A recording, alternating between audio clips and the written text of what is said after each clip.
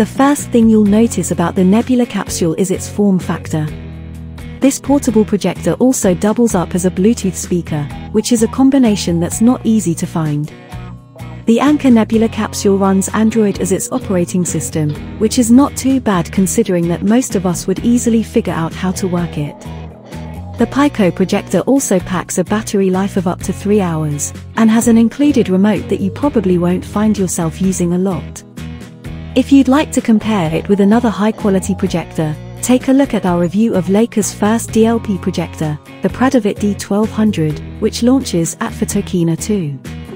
Either way, we still think it deserves a spot on your list of the best projector. Here's why. The Nebula Capsule is the best portable alternative for anyone who doesn't want to move around with a big clunky projector. The soda-can-sized projector features a 5200 mAh battery that powers it for up to 3 hours and built-in JBL speakers for good audio quality.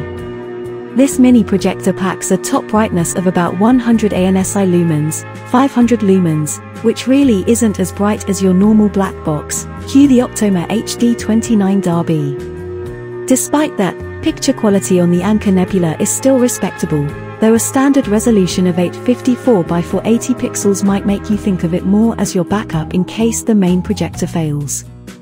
Its operating system also looks quite similar to that of Android TV, but you'll only get to use the actual OS if you decide to upgrade to the Nebula Capsule too. This projector also lets you listen to music through its speaker mode. It doesn't get that loud, but still manages up to 30 hours of playback, nothing to scoff at. Shopping for a portable 4K home theater projector? Read the Acer VL7860 projector review.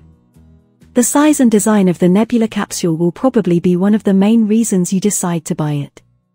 It doesn't look as good as the BenQ TK800 or the Pico 1080p Smart Mini projector, but its cylindrical shape looks fun, and you get to choose between having it in black or red. On its top you'll see all the controls you'll need to operate it. These are the power buttons, volume controls, and a switch button that lets you alternate between projector mode and Bluetooth speaker mode. The projector also comes with an included remote, which makes navigation more convenient when you want to control the projector right from your seat. Its inputs are just the necessary micro USB port, for charging or a storage device, and a HDMI port. Looking for a projector that can fit right into your pocket?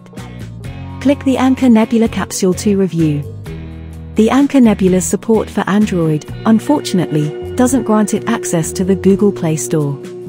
This means streaming from Netflix and Amazon might be a bit difficult at first, but not if you run Apple TV.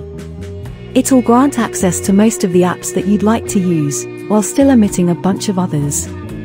If not getting apps from Google Play is an absolute deal breaker for you, another alternative might be downloading the APK of your favorite apps and then installing them through the file manager.